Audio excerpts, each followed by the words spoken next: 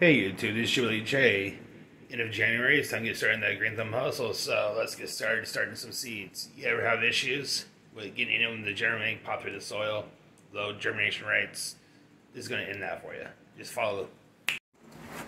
So we're going to start off with a couple of pieces of paper towel. You want to get some hydrogen peroxide solution, 3%. You can find this anywhere, especially Dollar Tree. One of those little bottles would just be just fine.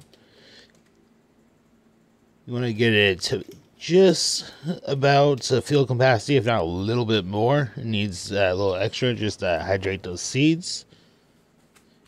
You're going to want to use seeds that are not too small. You'll see coming up here, there'll be some pretty small seeds. I wouldn't do anything smaller than that, so no mint, no lettuce. Stick to larger fruit or vegetable seeds.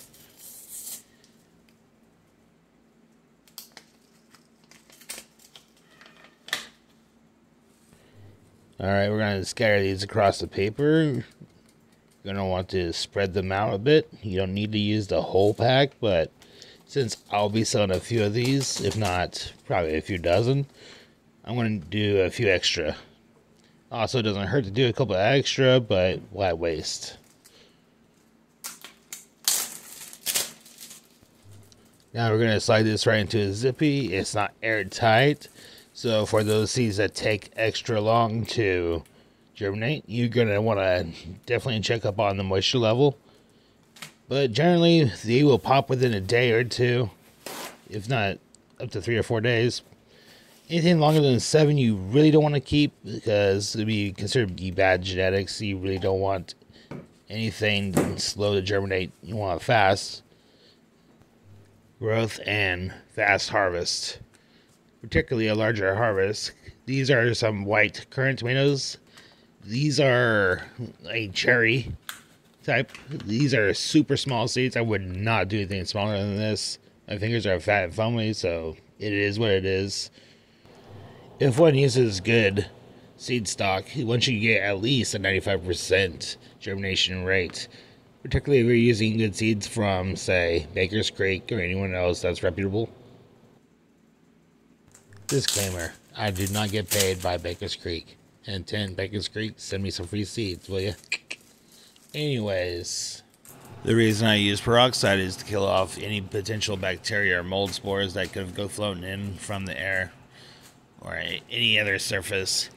You put something wet in a warm, sealed area, it's going to grow or compete with your plant. You don't want that, so it's completely harmless. It's not going to hurt you. It's not going to poison you.